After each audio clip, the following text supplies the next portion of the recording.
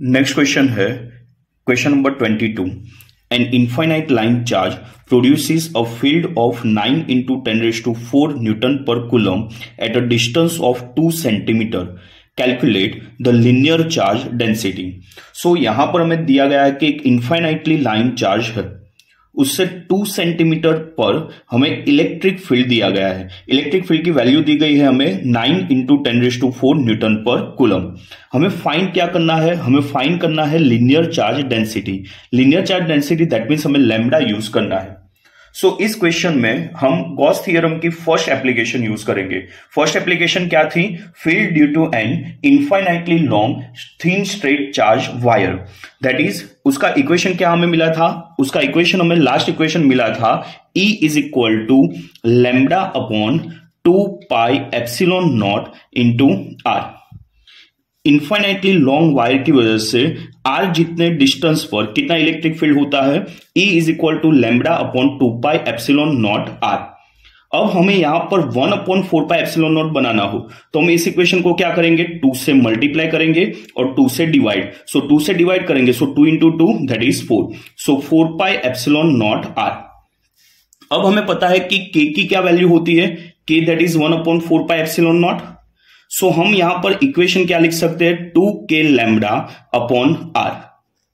सो infinitely long wire की वजह से आर जितने डिस्टेंस पर कितना इलेक्ट्रिक फील्ड होता है?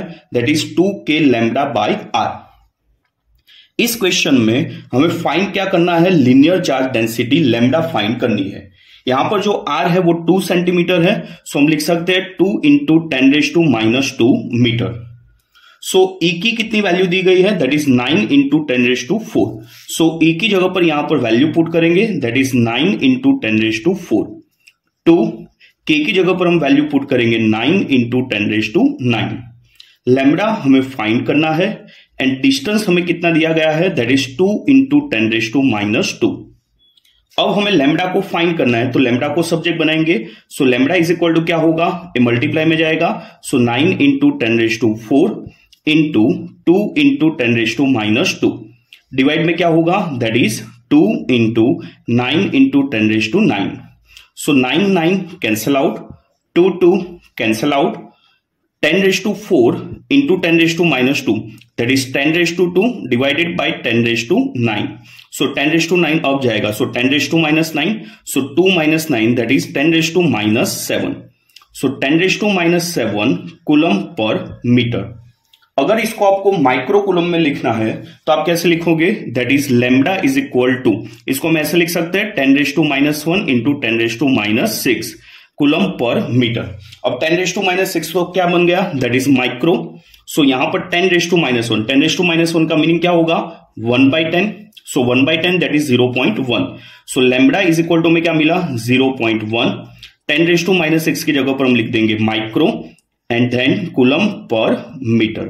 सो फाइनल हमारा आंसर क्या आएगा? Linear charge density that is lambda is equal to 0.1 micro coulomb per metre. सो बहुत ही इजी क्वेश्चन था. गॉस थ्योरम की फर्स्ट एप्लीकेशन हमें यहां पर यूज करनी है कि इनफाइनाइटली लॉन्ग वायर की वजह से आर जितने डिस्टेंस पर कितना इलेक्ट्रिक फील्ड होता है. हम डायरेक्टली इक्वेशन याद रख सकते हैं E is equal to 2K lambda by are. सो हमें E की वैल्यू दी गई थी, R की वैल्यू दी गई थी एंड K की वैल्यू कितनी होती है? 9 इंटू 10⁹. सो लैम्डा की वैल्यू हमें कितनी मिल जाएगी? That is 0.1 micro coulomb per metre.